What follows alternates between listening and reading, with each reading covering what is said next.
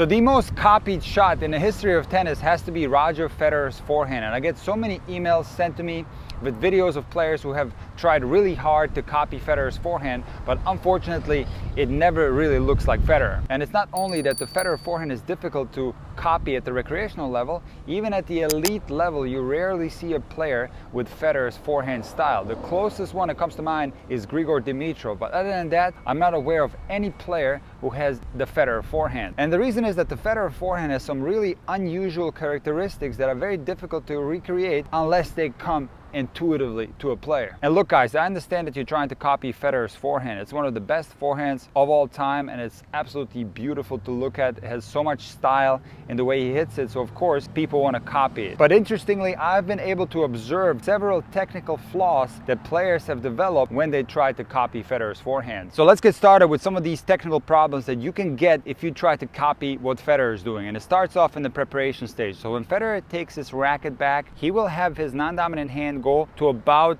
the back shoulder. So the dominant shoulder will be aligned with the non-dominant hand. And a lot of recreational players will not be able to come out of a turn that's this large. Players will copy this particular style, their hand will go back here, and now because there's such a large turn, they're unable to come out of this turn quickly enough and they will make contact late with the dominant shoulder behind. So if you find yourself making contact late, that might be because of this Federer style turn. So the easy fix is not to allow the non-dominant hand to go past the middle of your body. So if this is the middle of your body when you're turning, do not allow the non-dominant hand to go past this point. You're going to stop right here, and now the timing is going to be much easier and you'll be able to make contact with the dominant shoulder in front. And let's get to the biggest problem players face when they try to copy Federer's forehand. That is the racket drop, and here's where a lot of problems start at the recreational level. So first of all, let's talk about Federer's racket drop. So he has an Eastern grip, and what he does is highly unusual. He will drop the racket with his strings being flat to the ground. Most players who have an Eastern grip will not do that. They will have the racket go back in a more neutral position. So what Federer does is highly unusual. He closes the racket and fully extends his arm, and now because his racket is on the hitting side of the body, he will have a very pronounced wrist lag, only because the racket is going from this side to this side. And you got to remember that at the high level, the acceleration of the forehand is so fast that the wrist will actually lag like this. The racket will go behind the hand a little bit. That's how much acceleration is there, and that's exactly what happens on Federer's forehand. He closes the racket here, and now as he accelerates, the racket flips back this way. And Roger's wrist lag is not different from any other high-level player. So let's compare someone else with an Eastern grip, Juan Martín del Potro. So he will have a more of a neutral position of the racket head, but when he accelerates, his racket will go back into the same position that Roger achieves. And here's the problem that I've been observing at the recreational level when players try to copy the Federer racket drop. They will not be able to get enough acceleration in the stroke because this type of take back doesn't come natural to them. So the racket will never go into this position. They will drop the racket to the outside like Roger does, and the racket gets to about right here once the stroke accelerates forward. So if this is you, if you're dropping the racket like Roger and the racket is lagging only to about right here, you're getting less range of motion than if you had more of a conventional take back a la Wawrinka or Djokovic, where the racket will go further back and then naturally drop into this position, and now you're dealing with a lot more room for acceleration. If you're dropping the racket like Federer and it doesn't come natural to you, and the racket only goes to about right here, there's not enough room for the racket to accelerate. Now this of course works beautifully for players who have a naturally shorter take back. So for players who drop the racket here like Roger does, you will find that they accelerate fast enough that the racket will whip back into proper position. So my recommendation is that you don't try to copy this particular portion of Federer's forehand, because while this comes natural to him and he's always done it, so do what feels natural to you. Do not even think about how the racket's dropping. Let this part of the forehand occur naturally. And what I have found with my students is that if they allow the racket to go back naturally, this type of backswing will usually fit their genetics, and the racket will have enough room to accelerate and the wrist lag will be sufficient. So the next problem recreational players face who try to copy Roger Federer's forehand is the keeping of the head down at the moment of contact. So if you watch Federer's forehand in slow motion, you will see that he drops the racket, and then as he's making contact, he will keep his head down towards his strings. And the vast majority of other elite players does not do this particular thing. Why? Because we actually cannot see the ball touch the strings at the moment of contact, and not even Roger can see the ball. So what most players do is they will have their head facing forward right at the moment of contact, and some actually have their eyes closed. If you ever take a look at Dominic Thiem's forehand, when he's making contact, his eyes are actually closed. And I'm not advocating that you don't watch the ball. Watching the ball is one of the most important things that you need as a tennis player. But you're going to watch the ball for a very long time until you strike it, and the actual strike occurs so fast that you can't see the ball. So the question is, should we keep the head down or should we keep the head up and not worry about it when we make contact? Well, I think if you do it naturally, your head will not be down at the moment of contact. And the reason why the vast majority of high-level tennis players do not keep their head down at the moment of contact has to do with torso rotation and the sequencing of it. So on a high-level forehand, the non-dominant side will lead the rotation. So the rotation will start when the racket starts to drop. And now when we hit the forward face of the swing, meaning when the butt cap of the racket is pointing forward, our chest is already going to be open.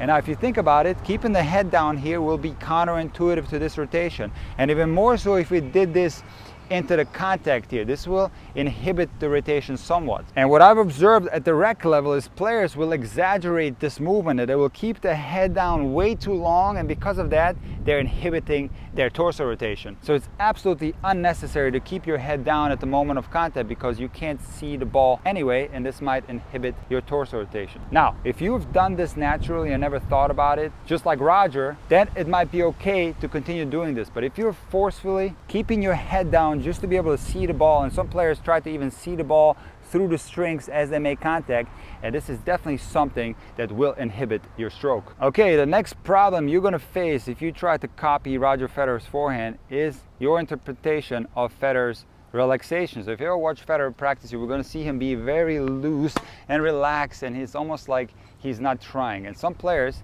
love the way that looks and they try to copy. So they come to me on the court and they're hitting the forehand like this with no intensity. They're on their heels, they're barely moving their feet. The arm is super loose and the stroke is overall very sloppy. What you have to remember is that what you're seeing from Federer online is not Federer's practice. Yes, there's some videos of Federer's real practice, but you're seeing his warm-up sessions in the tournament where he's not really trying. A lot of players are like this. They're not trying to get injured. They just want to get a hit in, and they're not really trying that hard. They're not playing at a full intensity. But when you see Federer playing a match, and when you see him practicing for real, you're going to see something completely different. There's going to be a crazy amount of footwork. There's going to be high intensity, and his whole body is going to be under electricity. So what I see from a lot of players is they unfortunately are copying the Federer that's warming up before his match, and they come to the court and they're on their heels, they're not moving their feet. The arm is super loose.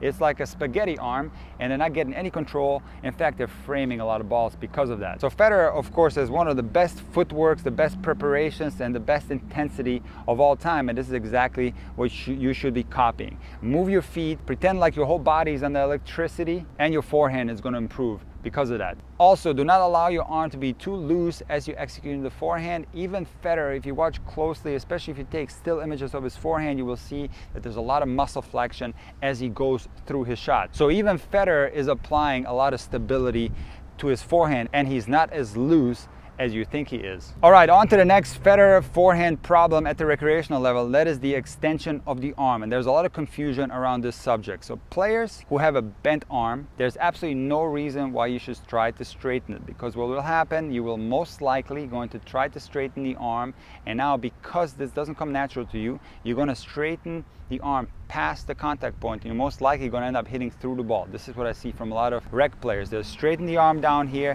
and now they're consciously trying to straighten the arm through the contact, and the arm will go forward like this, and then well after the ball has left the racket, they bring the arm back in. So what happens to a forehand like this most of the time is this particular part of the forehand happens in isolation. So players are so concentrating on this particular part of the forehand that they stop moving the rest of their body, they interrupt their rotation, and they're basically straightening the arm through the ball while nothing else is happening, and now you're stuck with a stroke that's heavily arm dependent. So what happens on Federer's forehand, yes, he has extension of the arm through the entirety of the stroke, so he will straighten the arm onto the racket drop, but now the rotation will lead the way and it never stops. So as he goes through his stroke, the rotation will continue and the racket will end up moving in a circular fashion. And guys, I totally respect the fact that you're trying to learn the Federer forehand. I love when players try to improve their game, and this actually might have been helpful to your forehand in some degree. But the reason why so many people request video analysis that have modeled their forehand after Federer is because they're having problems with their forehand. There's something wrong, they just can't quite get it right. And this is the reason why I made this video. I'm trying to help you so that you understand that some of the things that are happening on Federer's forehand are coming natural to Roger, but are gonna come unnatural to the vast majority of other players. So the fundamentals of the modern forehand are ubiquitous at the high level, and those are the loop, the sequencing of the torso rotation, and the contact that is made with the dominant shoulder in front. So you take any high level player and you will see those three technical characteristics. However, when it comes to the other things that are taking place on the forehand, those are stylistic preferences of each individual player that usually matches their genetic predisposition. And this is exactly why you see so many different grips, you see many different takebacks, and you also see many different finishes. So you have to develop the fundamentals of the modern forehand and let those stylistic characteristics develop intuitively. And when you do that, something beautiful will happen. You will develop your own style that nobody else has, and your forehand will be truly unique.